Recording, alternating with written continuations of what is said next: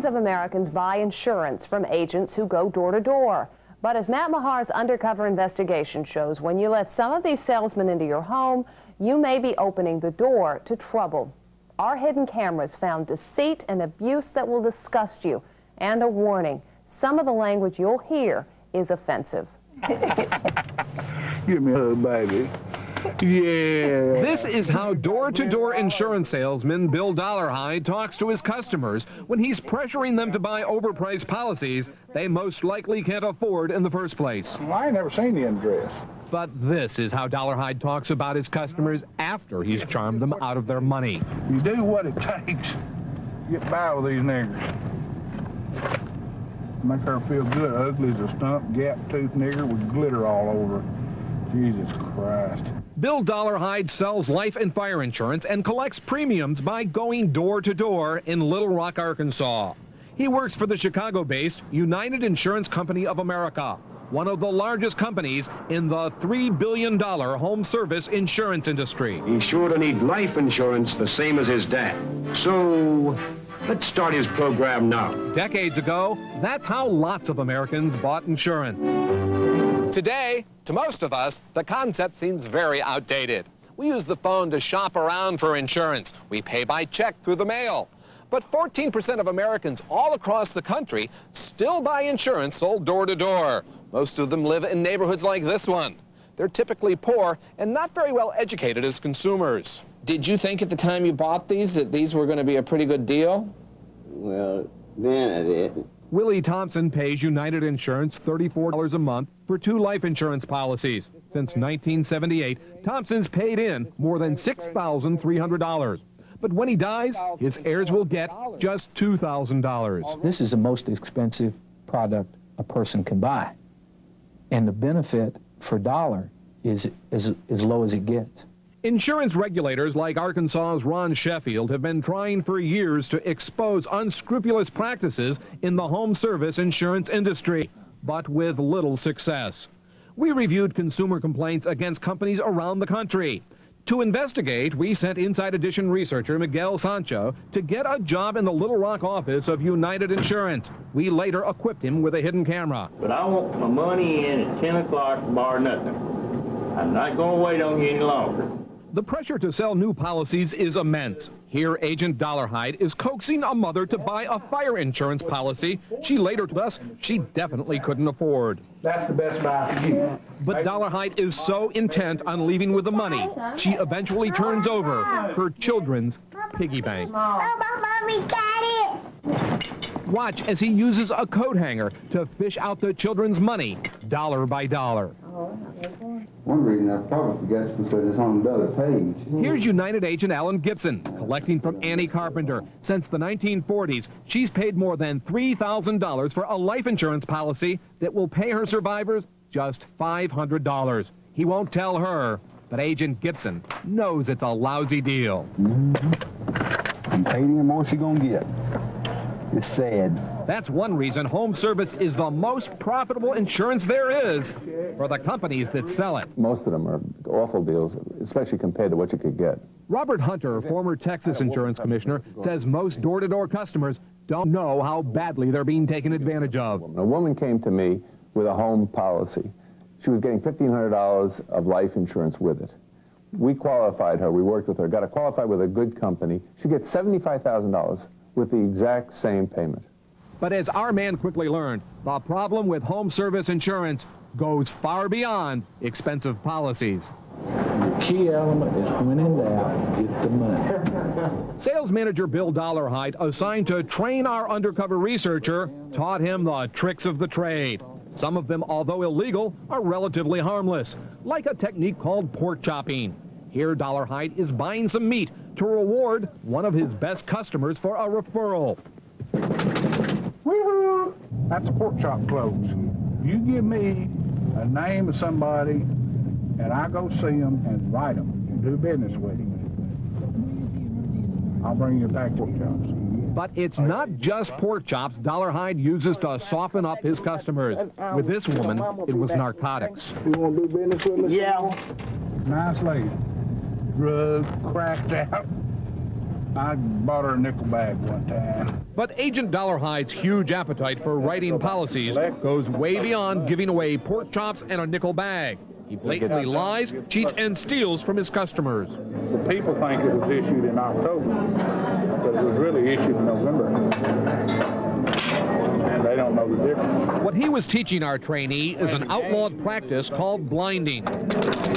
The agent tricks a client into paying additional premiums in advance. The extra cash is called plus money.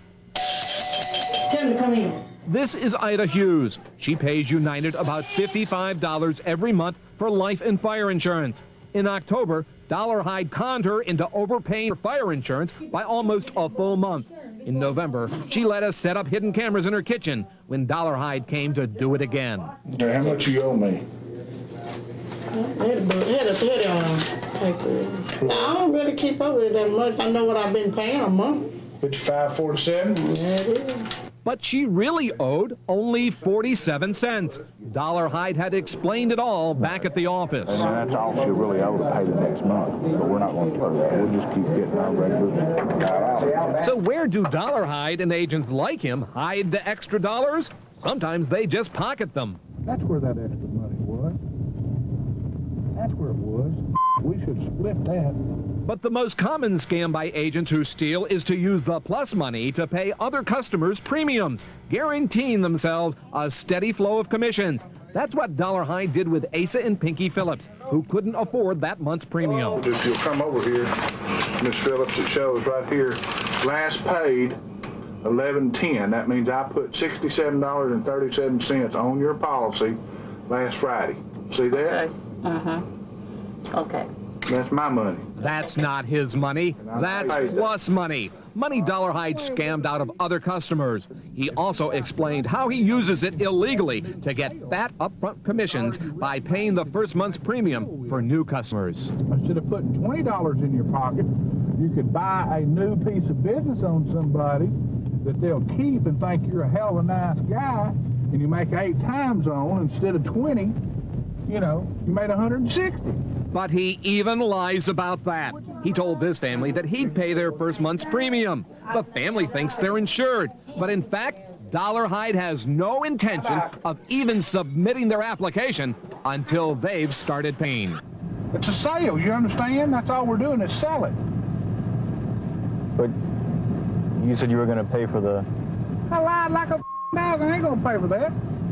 Remember United agent Alan Gibson? Hi, you all? United Insurance? Here he is persuading Christella Owens to buy fire insurance, something she already has. We got a good special going on, and I'm not going to let you miss this special because it's a special that's not going to ever be back on. Gibson saying she'll save 50%, but only if she buys right now. Well, I'll try. You going to try it? Yes, okay. In the elevator of her public housing project, Gibson tells the truth. Right. We wouldn't have no sale. You know, we're in town. We want no sale, but she don't know that. Willie Ross, United's Little Rock district manager, warned our researcher about picking up the bad habits of other agents. But then, Ross admitted to overcharging clients himself. When I go in and out, you guys don't know what they owe. I always tell them they owe twice what they owe. Ross loves bragging to his young trainees, but he wasn't nearly as talkative with me. Could we talk to you for 1 second, please? Bill Dollarhide didn't have much to say either. Do you take advantage of these people and try to confuse them? Never. No?